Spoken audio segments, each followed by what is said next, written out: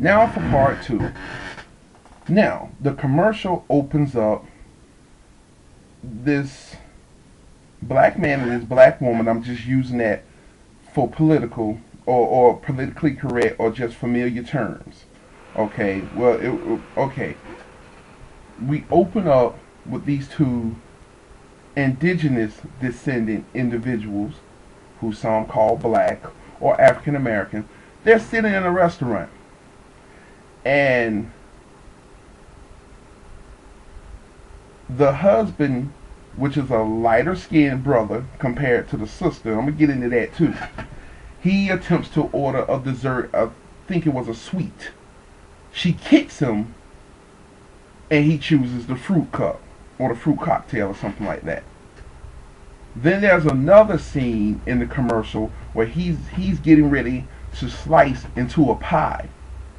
And right before he does it, the woman comes out of the background or comes from the side and smushes his face into the pie.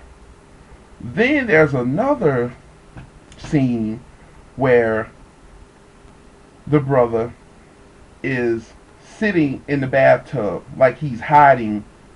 Not like he was hiding so he could eat his hamburger. She comes in, takes it, and replaces it with soap. Alright? Like it, like the actions that our parents would perform if we said a particular word that was not deemed, I guess you could say, polite, and put soap in our mouths. So then it flashes and the scene goes to where he's sitting on a park bench and he's by himself. Then when he cracks the can open, or he's beginning to crack the can open, he immediately fears that his wife is somewhere and she's gonna kick his ass, right? However, she's cool with it because it's the type of Pepsi that has 0 calories or something like that. Okay, so 0 calories means they took this out, they added some other stuff in that you really don't see at first that can probably still hurt you if you want to get into. I'll let all the super health nuts break that down if they wish to, because that's not that's not the purpose of this post. So then, as they're sitting on the bench, all of a sudden, this Caucasian, blonde, slender woman who happens to be running or jogging, she sits on the bench next to him, taking a rest. Then she turns and she looks at him and she speaks politely.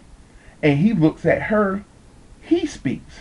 He turns back to look at his wife, who is pretty much like his mom, and she pulls her hand back with the can as though she's going to hit him. Well, which she was going to hit him.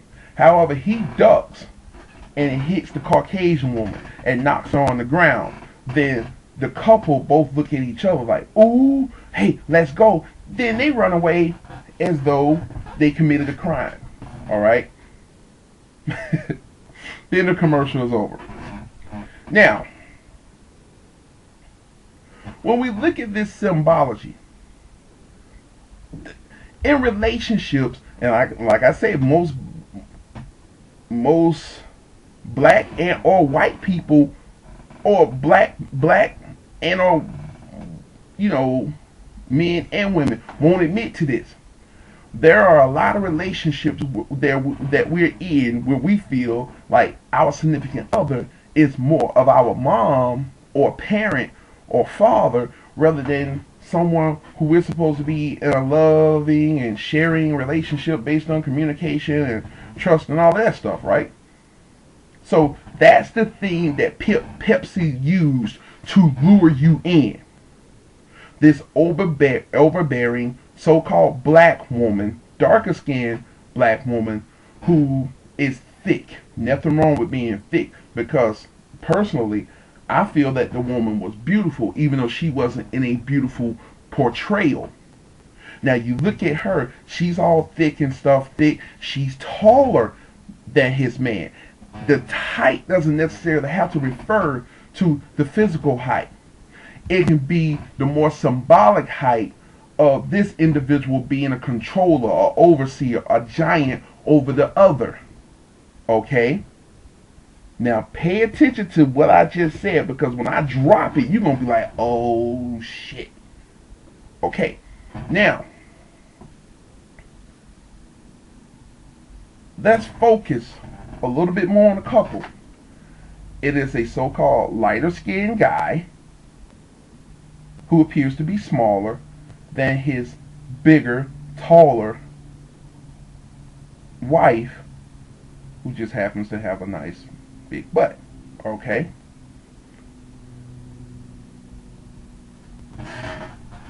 If you pay attention to recent news and recent events, this woman in this video, and you all are probably feeling what I'm going to say right now, that woman in that video symbolically was Michelle Obama. Okay? I say this because Michelle Obama recently in the news has been launching this anti-obesity campaign. She was here in Atlanta a couple of days ago, and she went to some schools that weren't inside the immediate Atlanta, wasn't in the exclusive urban section. She went to Afrietta and some other place that they consider surrounding Metro Atlanta. And she was speaking on childhood obesity and all of this stuff. Also, she is launching an initiative to, in so many words, dictate to restaurants that they should only use specific types of food and tone down their portions. Now, there was no mention of toning down the price, but tone down their portions. Okay? Now, so you also see that the man, that's Barack Obama. Okay? Now, there's been information, and I don't know if anyone's paid attention to it. There's been information circulating that Michelle Obama has been concentrating on his health. Supposedly now he has stopped smoking, and then with other eating habits and stuff, with not only him as well as the children and the rest of the family, she's been launching this initiative, you know, organic garden and all of this stuff that you all may have heard, however, have not placed a lot of attention on. You see? So, the white woman that you see represents that thing. I think it was right before Obama got elected. There was something about who Johansson, this woman, this Caucasian sister named Johansson. They were sending emails back and forth between each other and blah blah blah. All of this. Also, this blood white woman can also symbolize Hillary Clinton.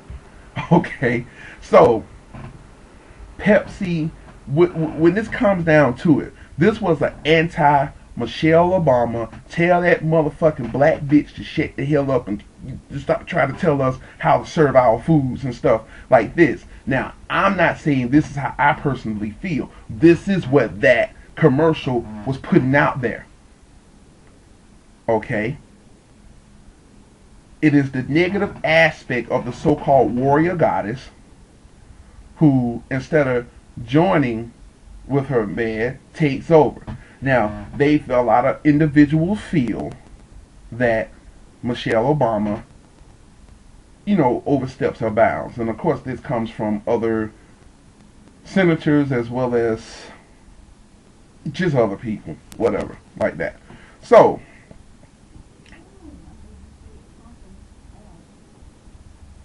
this campaign will serve to, in so many words, if restaurants lower their portions, however, yet keep the same prices, then what is it going to do for the individuals who are patronizing these businesses?